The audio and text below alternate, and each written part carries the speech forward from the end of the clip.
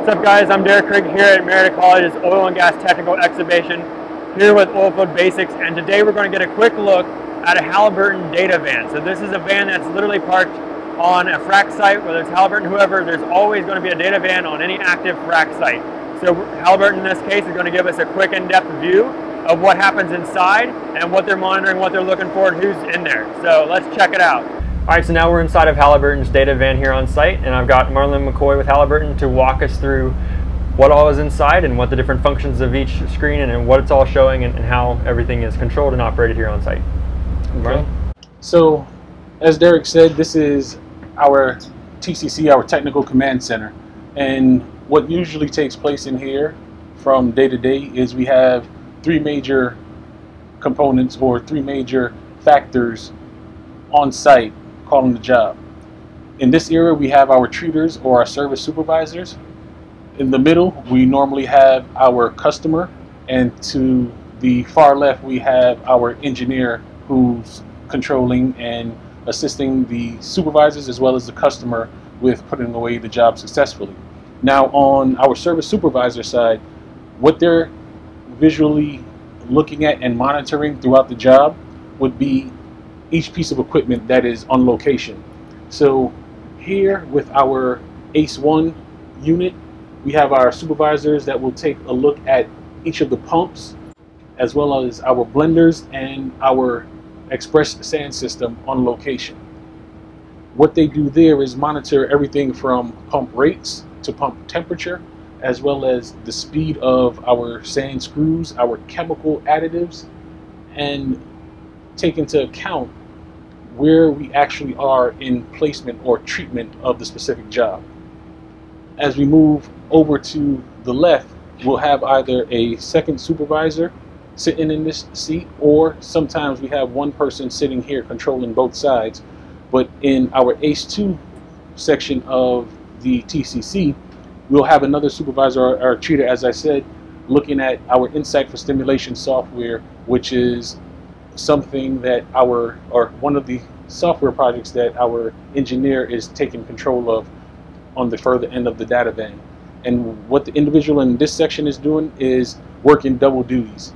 They're taking a look at the engineering side as well as the supervisor, service leader, or treater side on this portion. In this middle section here, our company man usually sits in between our treater, service supervisor, and our engineer.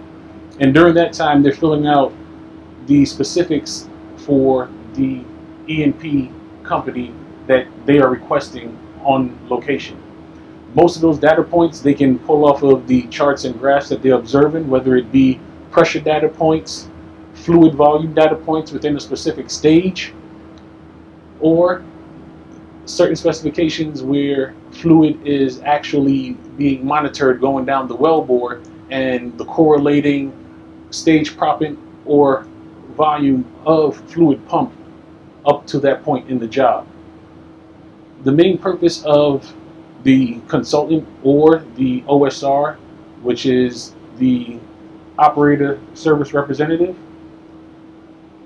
is to make sure that what we know from the operator is actually being followed on location. So when we get to location, there's a specific blender schedule, as we call it, that tells us rate, sand concentrations, chemical concentrations that we actually need to pump to complete the job from beginning to end.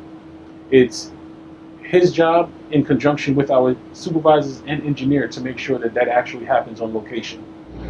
From the viewpoint of the company man on location, the representative that is working directly for the operator, here we're looking at our chemical chart.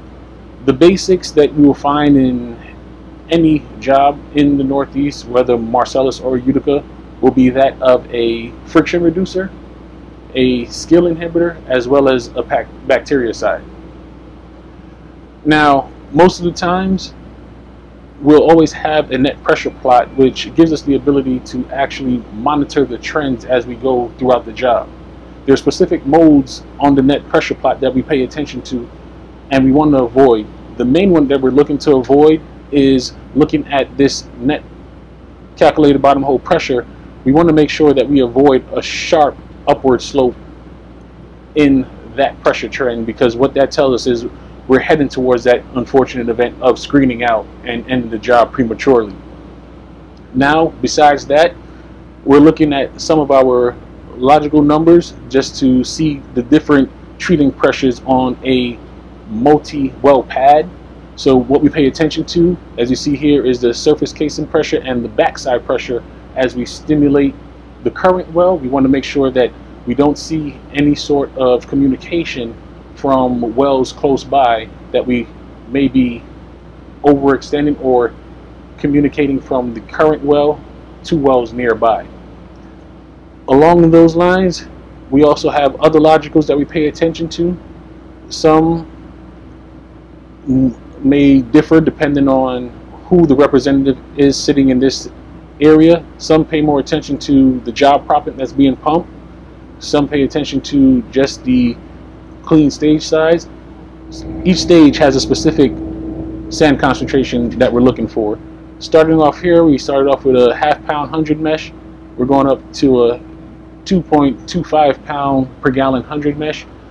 We have one more stage within this system before we move into flush, which is the final stage of the wellbore stimulation.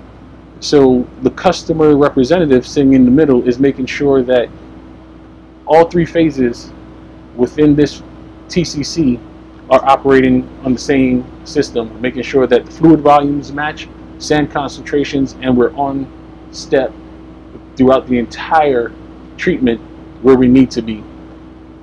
This fluid tracking graph, this wellbore fluid tracking graph, just pretty much shows that where we are on our pumping schedule lines up with the specific depth correlation on surface. From surface to bottom hole, what you're looking at here is approximately 17,000 feet of measured depth in the wellbore. So as we start a new stage, you'll see a fluid change from stage 10 to stage 11 will be indicated by a different fluid color, and it progresses throughout the wellbore as we continuously pump until it reaches the perforations, and that will remain constant until we change and go into another stage, which will be indicated by a color change. More importantly, one of the main graphs that we look at is our treatment chart. So we're looking at our calculated bottom hole pressure, our surface treating pressure, our surface rate, as well as our proppant concentrations on surface and bottom hole. This is one of the things that every single person in this van is paying attention to, mainly because we want to make sure, as I mentioned, pressure stays below that maximum pressure that we're allowed to work on, that wellbore, because everything is given a maximum treatment pressure based off of the internal yield strength of the casing downhole. We don't want to exceed that, because at that point we can go into failure of the casing, potentially parting casing. So for this job, for example, we're currently pumping at 10,700 pounds. Max pressure that we're allowed to pump on this job, let's say it's 11,300 pounds. It's our job to make sure that we do not exceed nor get into a danger zone. There are certain fail-safes on location to make sure that that doesn't happen. Currently, of course, we aren't able to see that, but on location we're capable of using what we would call pop-offs to relieve some of the pressure if we approached that max pressure. From there, that's pretty much what the customer is looking at from this perspective and what they're monitoring in the TCC. Now, as we slide further down to the left, what we have is our actual engineering station on location. Our engineers sit here, and for the most part, they're acting as the service supervisor / treater, the company representative, as well as the Halliburton Energy Services engineer. Now, the reason that our engineers wear so many hats is because they have to understand and be able to communicate with our service supervisors on every piece of equipment that is actually on location. Beyond that, they have to understand the needs of our customers and the best way for them to be met while sitting in this chair calling the job. And on top of that, they also have to pay attention to specific pressure trends, specific concentrations of the chemicals, as well as concentrations of the sand, in order to make sure we avoid unfortunate events such as premature screen outs, which will cause us to end the job early.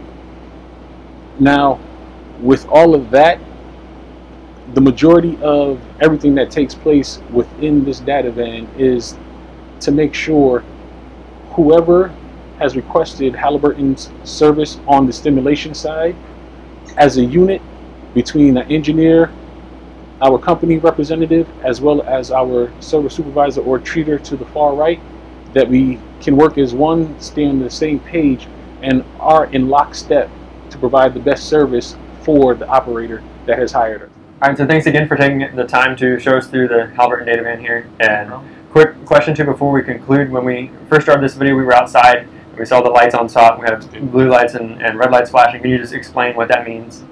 Yeah, so over the years in the industry, one of the main things that we focus on is safety.